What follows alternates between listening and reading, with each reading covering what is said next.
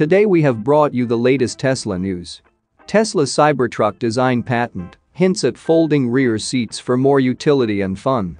Tesla submits Gigafactory Berlin approval documents, says Environment Ministry. Tesla holiday software update gets public rollout with 2021.44.25.2. And Tesla confirms to NHTSA it will halt in-car gaming while vehicle is in motion. Let's get into all the details. So let's get started.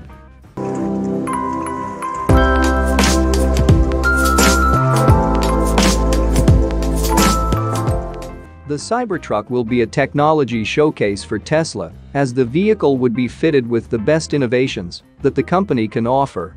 Yet behind its bells and whistles, it appears that the Cybertruck also has a number of practical tricks up its sleeve, some of which could make the all-electric pickup truck one of the best campers on the market. A recently posted design patent from Tesla has revealed some details about the Cybertruck's seats. The design patent was quite simple, as it simply depicted the variations possible with the Cybertruck's first and second row seats. And while the front seats of the vehicle depicted in the patent are very similar to those in the all-electric pickup truck's prototype, the rear seats featured a pleasant surprise. Based on the design patent, it appears that the Cybertruck would be fitted with 60/40 folding rear seats. There's a number of advantages that such a design could provide. For one, folding rear seats would give Cybertruck drivers direct and open access to the vault. This could add more utility to the all-electric pickup truck, as it would allow drivers to transport long items that would otherwise not fit in the vehicle's 6.5-foot bed. It's not just all work and no play, however, since the Cybertruck's folding rear seats also seem perfect for in-car camping. Tesla has not advertised the Cybertruck as an adventure or lifestyle vehicle, but it would likely be used as such by some of its owners. The folding second row seats should then provide campers with ample sleeping space from the rear seats all the way to the vehicle's vault. Teslas are perfect for camping. Thanks to their large batteries, they could maintain their cabin temperature without taking a significant range hit. Tesla has even rolled out camping-specific features for its electric cars, such as the popular camp mode, which has proven quite popular among the company's customers. Moving to the next update, Tesla submits Gigafactory Berlin approval documents, says Environment Ministry. Tesla has submitted all of the required documents for the German state of Brandenburg to approve the operation and production of electric vehicles at the company's first European production facility, known as Gigafactory Berlin. The Environment Ministry of the German state of Brandenburg announced that it had received all necessary documentation from Tesla and any relevant agency. The approval process is still ongoing, and there is no current projection of when the approval could be passed down. Tesla has been developing Gigafactory Berlin since late 2019, when CEO Elon Musk announced the plant's creation while accepting an award. It has been anything but a smooth process for the Silicon Valley-based carmaker, as government regulations and resistance from local citizens and environmental groups have derailed the process on several occasions. The plant was expected to begin production in late summer or early fall, according to Georg Steinbach, Minister of Economics, Labor, and Energy of the state of Brandenburg.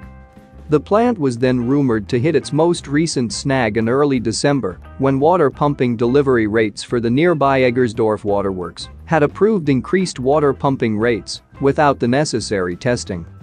Reports indicated that some observers had doubted that Tesla would be able to receive approval and begin production before 2022. The imminent operation and manufacturing approval now depends on the government's ability to give Tesla the green light, which is now possible because agencies have received all of the necessary paperwork, according to Reuters. Whether Tesla begins production before the end of 2021 ultimately leans on how quickly the documents are approved and the automaker is given a thumbs up to begin production. Brandenburg Minister-President Dietmar Woidke said a decision might come in early 2022. Elon Musk has been critical of the German bureaucratic process and has stated in the past that it has slowed down much of Tesla's efforts in Germany. Tesla even submitted a request to the German federal government in April that claimed the country should revise its permit approval process. Tesla will build the Model Y all-electric crossover, its most popular vehicle, at Gigafactory Berlin when production begins. Moving to the next update, Tesla holiday software update gets public rollout with 2021.44.25.2.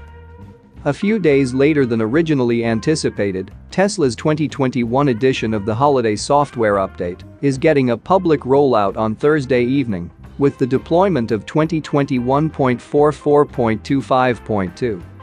The update was first detected by TeslaTip on a Model 3 in Germany at 5:35 p.m. Pacific Standard Time. Since then, a number of installs have appeared in the US and an even smaller number in Canada, with Tesla Fi reporting just 3 vehicles with the new software north of the border. One of the lucky few to receive it in the first wave was Model Y performance owner Waleed, who shared photos of the release notes on Twitter, showing that all of the features that were leaked in the employee version earlier this week have appeared in the public release. This includes the light show, with a bonus for 3 and Y owners with the new headlights, new user interface, blind spot camera, TikTok, Sonic the Hedgehog, and a whole lot more. At least one new feature that wasn't seen until now is the boombox megaphone, which uses the car's internal microphone to project your voice over the external speaker. This is similar to Sentry Mode live camera access, which uses your mobile device to project your voice. Here's a quick demo of the new megaphone feature. You just turn it on, and everything I say is going through the megaphone, and it's lowering my voice. These cars are crazy. Testing. Overall, the holiday update looks quite amazing, giving Tesla owners a lot to entertain themselves this Christmas. Moving to the last update, Tesla confirms to NHTSA it will halt in-car gaming while vehicle is in motion. Tesla will deactivate gaming features while its vehicles are in motion, following the launch of an NHTSA probe into the feature, the agency confirmed recently. The NHTSA announced that it would launch a probe investigating the passenger play features within a Tesla. The probe, affecting over 580,000 Tesla vehicles, will look into the aspects of the feature, including the frequency and use scenarios of Tesla passenger play, it said. The probe was announced just 2 weeks after the NHTSA said in a statement on December 8 that it was discussing the feature with the manufacturer, attempting to gather any information or evidence that Tesla's in-car video games are a violation of the Vehicle Safety Act. Safety is central to NHTSA's mission, and we are committed to improving safety for all road users. Distraction-affected crashes are a concern, particularly in vehicles equipped with an array of convenience technologies, such as entertainment screens. We are aware of driver concerns and are discussing the feature with the manufacturer, the NHTSA said. Now, the NHTSA has told Teslarati in a statement that Tesla has agreed to halt the in-car gaming system in its vehicles while the car is in motion. The NHTSA said the following.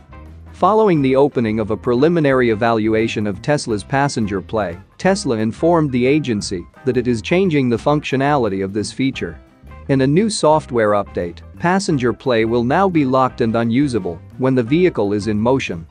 The agency maintains regular discussions with all manufacturers to discuss potential safety concerns of these systems, including Tesla's response to our concerns about this feature.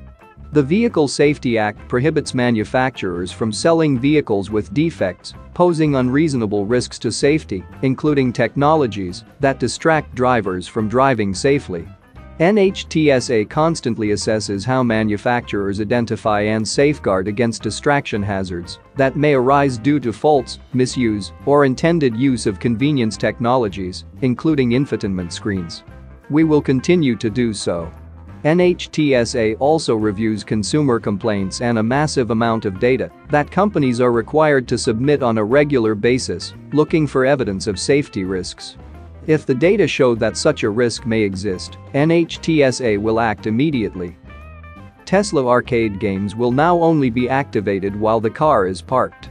Previously, games were accessible while the driver was operating the car, but games were only playable by the passenger. However, the games could be a bit of a distraction, which may have been the key reason that Tesla chose to disable the feature. The NHTSA still is working on concluding its preliminary evaluation as it works with Tesla to gather more information on the capabilities. That's it for now. So what are your thoughts about this? Let us know in the comments. Stay tuned at the Electric Arena for all the latest Tesla and electric vehicle news.